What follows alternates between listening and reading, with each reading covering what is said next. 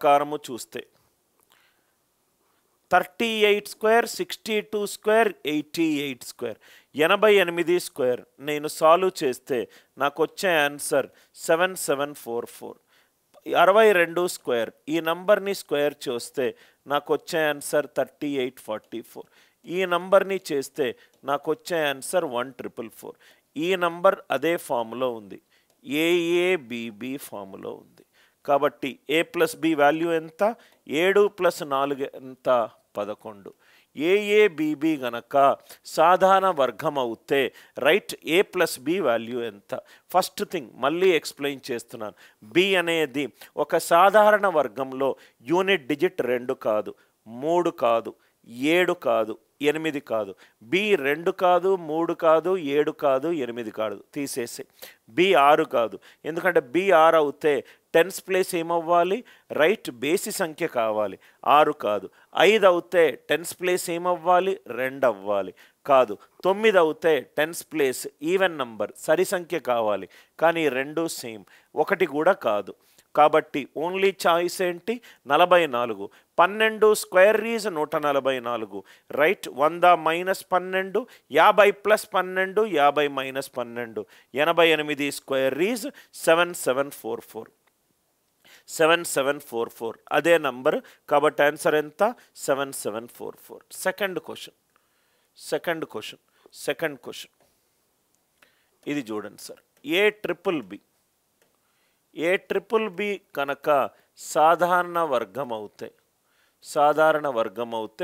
ఏ plus B value ఎంత? ఒక number ఉంది సార్, చిట్ట చివరి 3 అంకెలు సేమ్ అన్నాడు. ఏ ట్రిపుల్ బి అనేది పర్ఫెక్ట్ స్క్వేర్. ఈ రెండు సమానంగా ఉండాలంటే వచ్చే పాసిబిలిటీ ఏంటి? 12 స్క్వేర్ ఈజ్ 144. 50 - 12, 50 + 12, 100 - 12. ఇదేమో 7744, ఇదేమో 3844, ఇదేమో 1444. 1444 ఏ ఫామ్లో ఉంది? ఏ ట్రిపుల్ బి ఫామ్లో ఉంది. ఏ ప్లస్ బి ఎంత అవుతుంది? 1 + 4 ఎంత? 5. 1 + 4 ఎంత? 5. లాజిక్ అర్థమైంది కదా సార్? కొంచెము సాధారణ వర్గం రిలేటెడ్ సమస్యల్లో లెవెల్ 3 ప్రాబ్లం అర్థమైంది కదా sir? Next ఏఏబిబి perfect square, A triple be perfect square. ఇంకోటి కూడా చూస్తాను సార్. ఎన్ని 4 డిజిట్ల నంబర్లు ఉన్నాయి, ఎన్ని 2 డిజిట్ల నంబర్లు ఉన్నాయి, ఎన్ని 2 అంకెల సంఖ్యలు ఉన్నాయి, స్క్వేర్ చేస్తే 29 తోటి ఎండ్ అవుతుంది. ఎన్ని 2 డిజిట్ల నంబర్లను స్క్వేర్ చేస్తే 29 తోటి ఎండ్ అవుతుంది. ఎన్ని 2 డిజిట్ల నంబర్లను స్క్వేర్ చేస్తే 29 తోటి ఎండ్ అవుతుంది. ఎన్ని 2 డిజిట్ల నంబర్లను స్క్వేర్ చేస్తే 29 తోటి ఎండ్ అవుతుంది. 29 తోటి ఎండ్ అవ్వాలంటే స్మాలెస్ట్ సంఖ్య ఏంటి? 23 స్క్వేర్ ఈజ్ 529. 23 స్క్వేర్ ఎంత? 529. 50 - 23, 50 + 23, 100 - 23. కాబట్టి ఇది కాదు. 73 స్క్వేర్ ఏమైంది? 5329. 77 స్క్వేర్ ఏమైంది?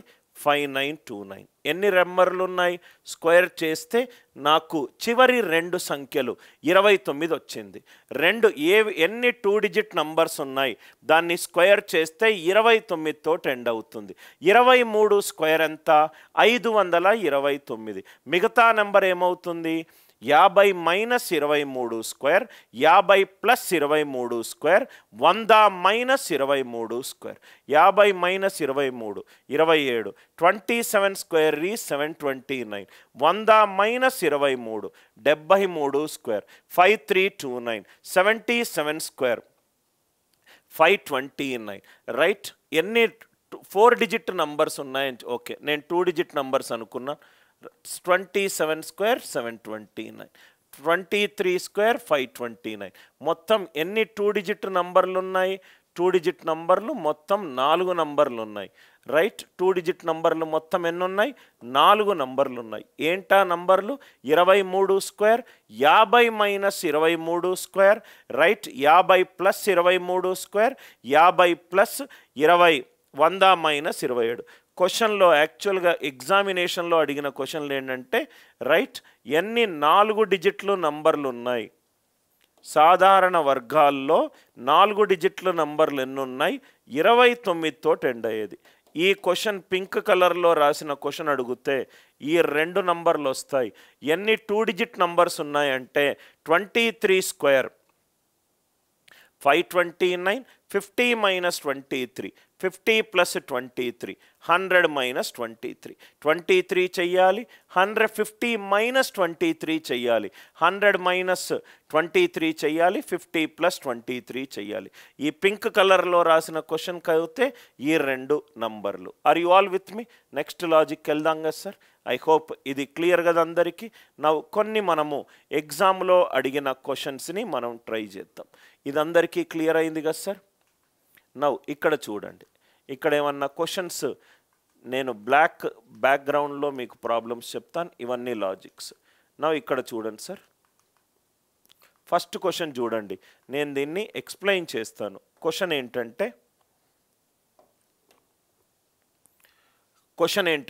ఫస్ట్ క్వశ్చన్ ఒక పర్ఫెక్ట్ స్క్వేర్ ఒక సాధారణ వర్గము 4k+3 ఫామ్లో ఉంటుందా ఉండదు 4k+3 ఫామ్లో ఉంటుందా ఉండదు ఒక ఆడ్ నంబర్ని స్క్వేర్ చేస్తే 8k+1 ఫామ్లోకి వస్తుందా ఒక ఆడ్ నంబర్ని ఇక్కడ చూడండి సార్ ఒక ఆడ్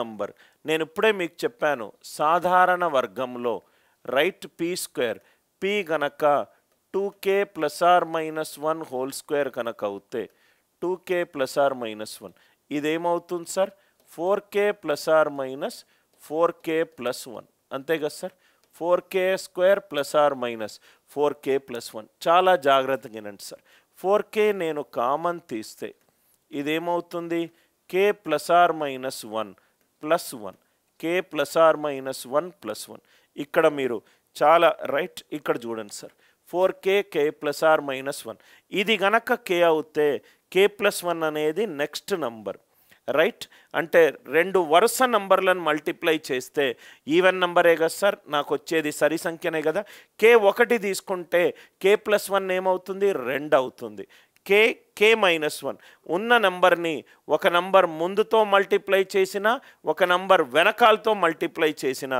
అది ఎప్పుడు 2 తోటి డివైడ్ అవుతుంది 2 × 4 8 × సంథింగ్ +1 ఒక ఇంకో ఫామ్ ఏంటి బేసి సంఖ్యను స్క్వేర్ చేస్తే అది ఏ ఫామ్లో ఉంటుంది 8y+1 ఇక్కడ నేనేం చేశాను k × k+1 are k × k-1 k గనక బేసి సంఖ్య తీసుకుంటే కన్నా k-1 సరి సంఖ్య అవుతుంది k గనక సరి సంఖ్య తీసుకుంటే k+1 బేసి సంఖ్య అవుతుంది సరి ఇంటూ బేసి చేసిన బేసి ఇంటూ సరి చేసిన నాకు వచ్చేది సరి సంఖ్య ఎప్పుడూ కూడా 2తో డివైడ్ అవుతుంది 2 × 4 +1 అంటే ఒక ఆడ్ నంబర్ని నేను స్క్వేర్ చేస్తే నాకు ఎప్పుడు వచ్చేదేంటి 8k+1 ఫస్ట్ది తప్పు ఫస్ట్ది ఏంటి ఒక సాధారణ వర్గం ఎప్పుడూ కూడా 4+3 ఫామ్లో ఉంటుందని అన్నాడు తప్పు రెండోది ఏంటి స్టేట్మెంట్ ఒక బేసి సంఖ్యను స్క్వేర్ చేస్తే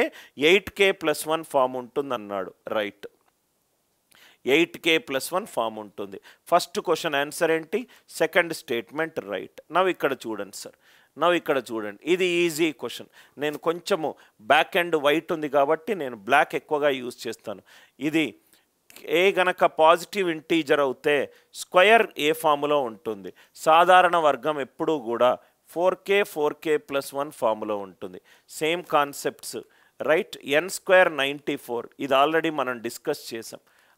మనం డిస్కస్ చేసాం ఇంకేమన్నా మంచి మోడల్స్ ఉంటే చూద్దాం సార్ నవ్ ఇక్కడ చూడండి AB51 ఇది కూడా మనం డిస్కస్ చేసాం నవ్ ఇక్కడ చూడండి సార్ 33,151 మంది సైనికులు ఉన్నారు. 33,151 మంది సైనికులు ఉన్నారు. వారిలో ఒక చతురస్రాన్ని ఏర్పాటు చేయాలనుకుంటున్నారు, ఒక స్క్వేర్లో ఉండాలనుకుంటున్నారు.